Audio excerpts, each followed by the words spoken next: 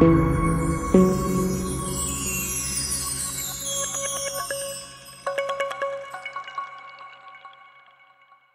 Hello నమస్తే బాగున్నారా? Cute కబులతో కూల్గా కాసేపు కిట్టీతో కాలక్షేపానికి మీరు సిద్ధమా? అయితే ఈరోజు నేను మీతో ముచ్చటించబోయేది ఏంటో తెలుసుకోవాలనుకుంటున్నారా?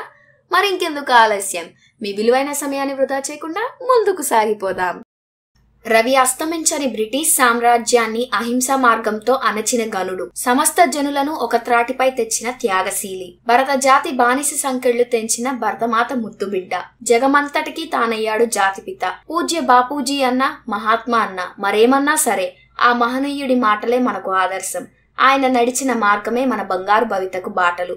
కనుక ఆ మహనీయుణ్ణి స్మరించుకుంటూ, ఓ మహాత్మా మరొక్క మారు మమ్మ మేల్కొల్పుమా అంటూ మీ ముందుకు వస్తున్నాము. పుట్టుకతోనే పిల్లల విద్యాభ్యాసం ప్రారంభమవుతుంది. అభిరుచికి తగిన విద్య ఉండాలి, విద్యకు విలువైన ఉద్యోగం ఉండాలి. విజ్ఞానాన్ని గుణపాఠాన్ని నేర్చుకోవడమే విద్య యొక్క ప్రయోజనం. విద్యను దాచుకోకు, దానిని 10 మందికి పంచితే అది మరింత పెరుగుతుంది. విద్య వలన వినయం, వినయం వలన వ్యక్తిత్వం, వ్యక్తిత్వం వలన ధనం, ధనం వల్ల ధర్మం, ధర్మం వల్ల సుఖం వరుసగా వస్తాయి. విద్యార్థికి నిజమైన పాఠ్యపుస్తకం అతని ఉపాధ్యాయుడే. విద్యార్థుల ఆలోచనలు, ఆచరణలు క్రమశిక్షణ సహితంగా లేకపోతే వారి చదువంతా వృధా. వినయం లేని చోట మనుషులు తమ విద్యను సదుపయోగం చేసుకోలేరు. చదివిన పుస్తకాల నుండి జ్ఞానాన్ని పొంది పాఠాలను నేర్చుకోవడమే విద్యకి అర్థం. చదివిన దానిని మననం చేయాలి, జీర్ణం చేసుకోవాలి, అనంతరం ఆచరణలో పెట్టి మన జీవితంలో భాగంగా తయారు చేసుకోవాలి. మనలోని సర్వోత్తమ తత్వాన్ని వెలిక్కి తేగలిగేదే నిజమైన విద్య. ఉపాధ్యాయుడే విద్యార్థికి విలువైన పాఠ్య గ్రంథం. ఉన్నతికి మూల మంత్రం ఆత్మ సమర్పణం, ఉన్నతికి అర్థం ఆత్మజ్ఞానం. సచిలానికి దోహదం చేయని విద్య నిరర్ధకం. సత్ప్రవర్తన లేని విద్యా జ్ఞానాలు వ్యర్థం. ఏమి ఆలోచించాలి అని గాక ఎలా ఆలోచించాలి అని నేర్పడమే విద్య యొక్క లక్ష్యం. విద్య ఉద్యానవనం వంటిది, సాగు చేయనిదే పంట రాదు. శీలరహితమైన విజ్ఞానం అపకారం కలిగించే శక్తి మాత్రమే. శీల సంపదను పెంపొందించలేని విద్య పరిమళం లేని పువ్వు వంటిది. ఆ విద్య నిరర్ధకం, అనర్ధకం.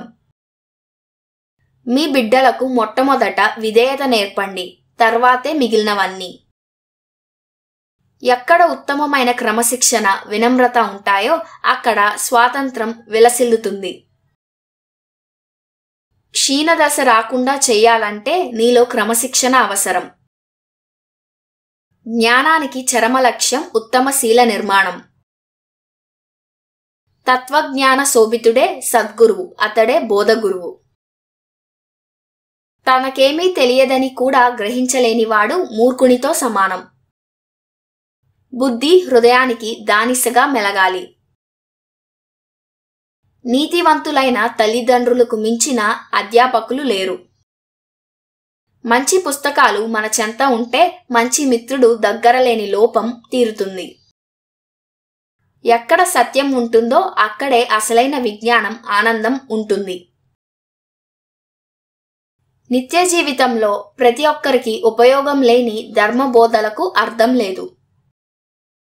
ప్రతికూలమైన వాతావరణం నుంచే క్రమశిక్షణ నేర్పుకోవాలి. ఒక గొప్ప జాతిగా మారాలనుకున్న దేశ ప్రజలకు సామూహిక క్రమశిక్షణ అత్యావశ్యకమైన నిబంధన. మీ విలువైన సమయాన్ని వెచ్చించి ఈ వీడియోని వీక్షించినందుకు మీకు ధన్యవాదాలు.